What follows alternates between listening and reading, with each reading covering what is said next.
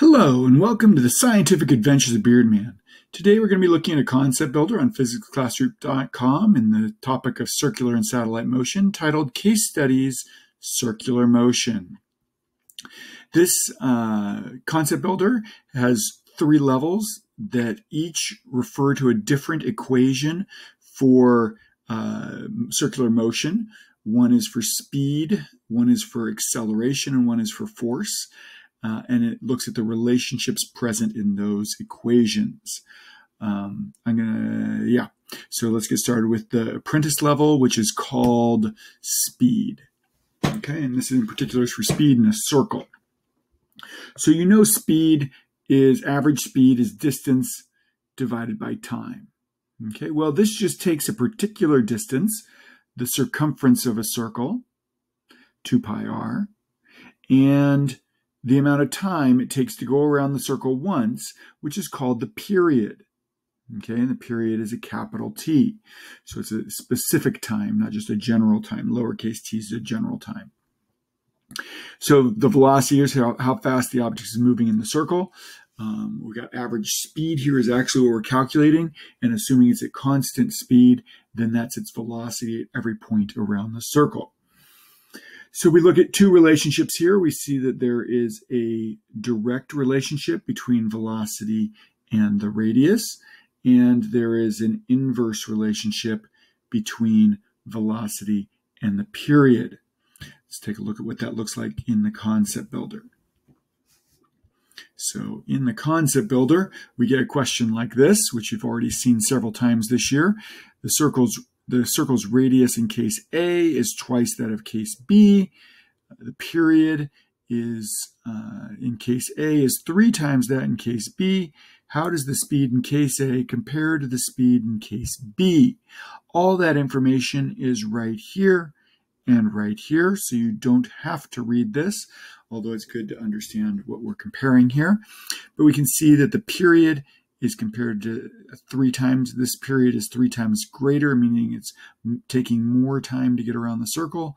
The radius is twice as big, meaning it's going further. And so that's all going to tie into our answer here. Well, let's remember really quickly our relationships. So as far as the radius goes, the radius is directly proportional to the velocity. So if it's got a bigger radius, it's got a bigger velocity. In fact, when the radius changes by a factor, the velocity changes by the same factor. If the radius is 10 times bigger, the velocity is going to be 10 times bigger. Then, when we see the inverse relationship here between period and velocity. So when the period changes by a factor, the velocity changes by the same factor, but in the opposite direction. Let's apply it to this problem, and then we'll move on to the master level. So first off, we see that the period is getting 3 times bigger. So the period was 3 times bigger.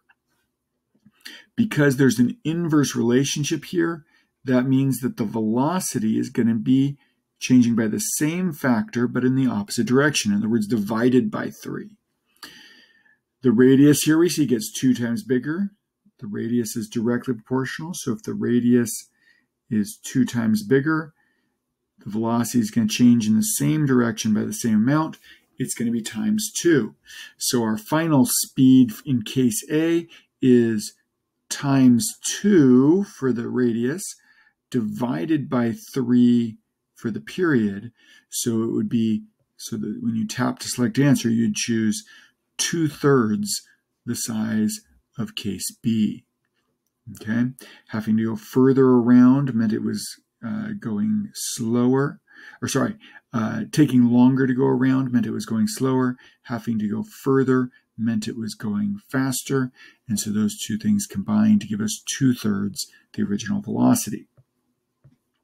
So as we move on to the master level, we're looking at something called its centripetal acceleration. So that's how fast does the velocity change?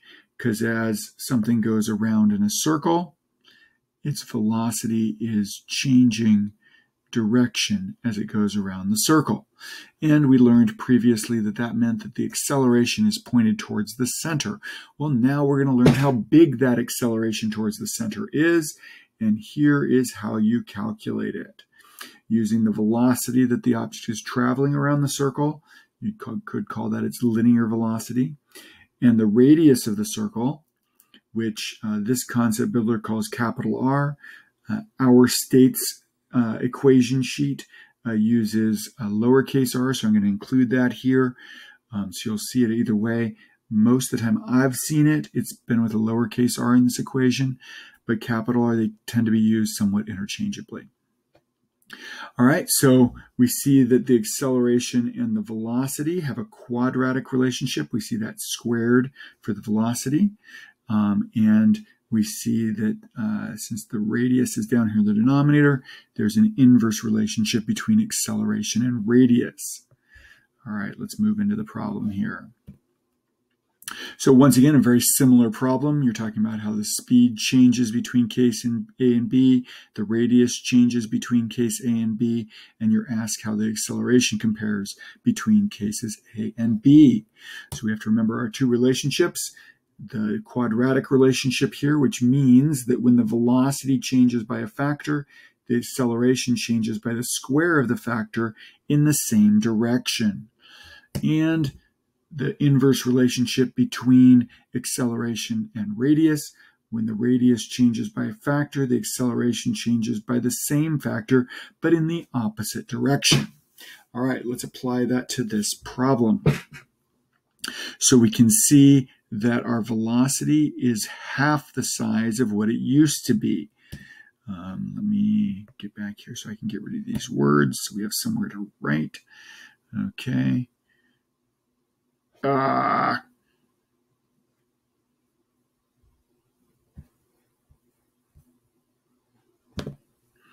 right, sorry there, I had the wrong question in, and so I had to get out and change that really quick. Sorry about the arg and the pause. But the speed in case A is 1/2 that of case B. We can see that right here. Half of the case A has half of the velocity that case B had.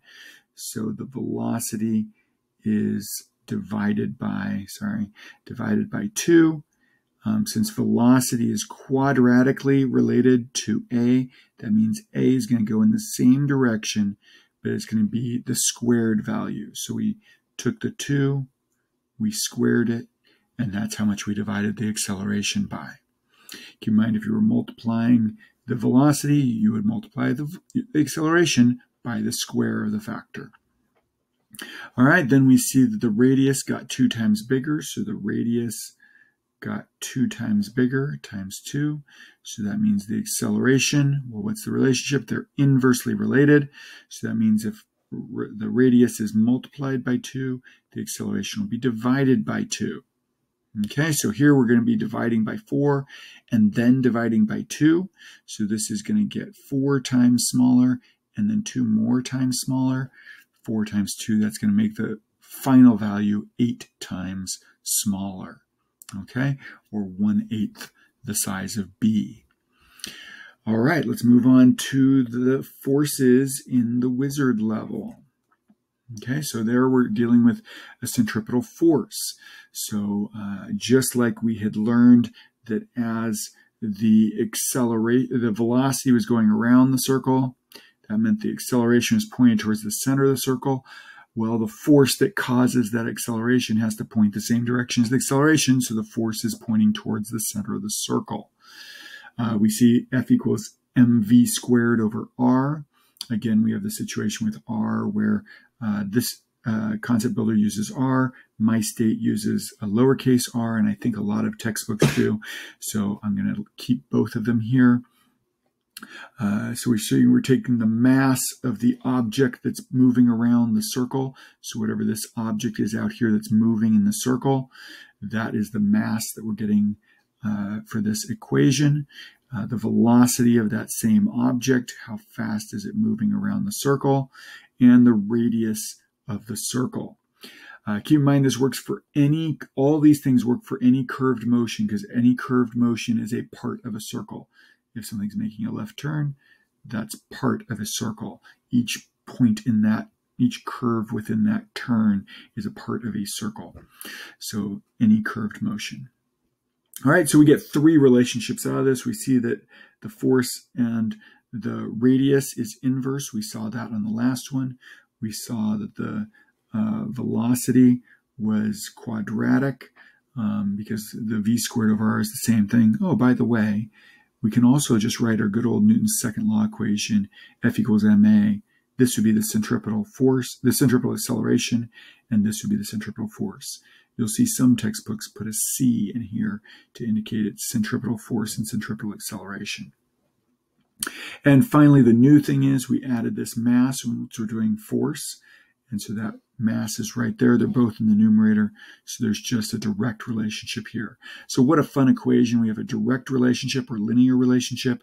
We have an inverse and we have a quadratic. All right, let's do a sample problem here.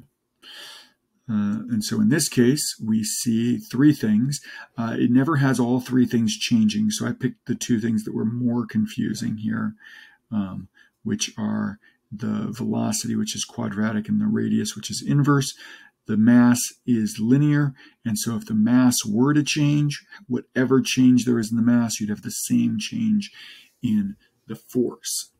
Okay, so remember here that if we have the force changing here, if the velocity is changing, we have a quadratic relationship. So when the velocity changes by what is going on? All right, let's try that again. No. Okay, so when the velocity changes by a factor, I'm going to stop underlining because for some reason that's not working right now. When the velocity changes by a factor, the force changes by the square of the factor in the same direction. Okay, so the velocity, same as we did for acceleration. Radius, same as we did for acceleration. When the radius changed by a factor, the force changes by the same factor, but in the opposite direction. That's an inverse relationship.